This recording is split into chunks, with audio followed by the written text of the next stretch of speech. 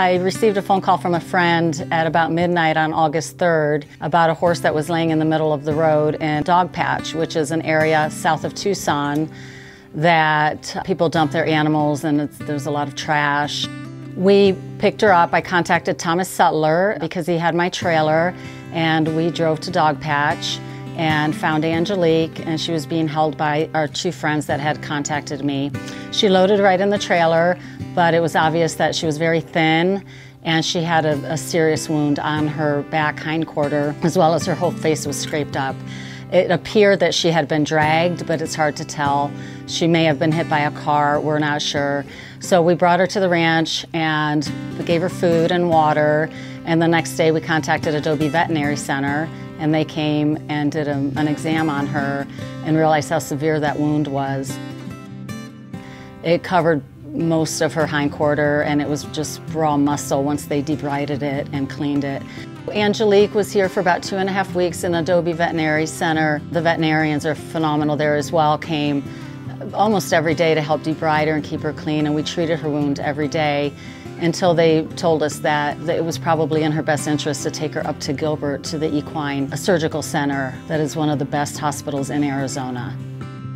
Angelique's been here, I think, approximately 3 weeks. She was very thin when she got here. She had apparently been not getting enough groceries from where she came from. And behaviorally, she was very skittish and afraid, tentative about everything, hard to be around really without sedating her to do very much.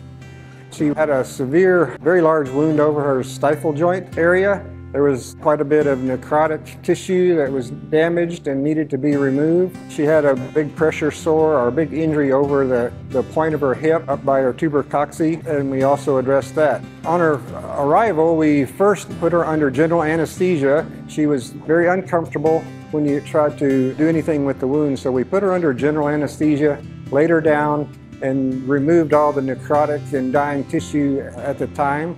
Some of it was dead skin, some of it was dead muscle, dead tendons type tissue that we removed. And then since then, we've just been continuing to clean the wound daily, remove additional dead tissue as we were able. Currently the wound is healthy, all the tissue in the wound is healthy. It's got a nice bed of granulation tissue in the wound, and the wound is contracting, meaning the skin is coming in around to close up the wound. She's mostly been just on antibiotics initially, and pain medication. We've used anti-inflammatory phenylbutazone. Now she's really off all medication. She's comfortable walking. The wound had a lot of deep pockets and crevices in it when it first came, and now it's a solid bed of tissue that's very healthy. So we're pleased with the progress. Over her time here, she's calmed down considerably, getting used to being with people, and I think enjoys being here.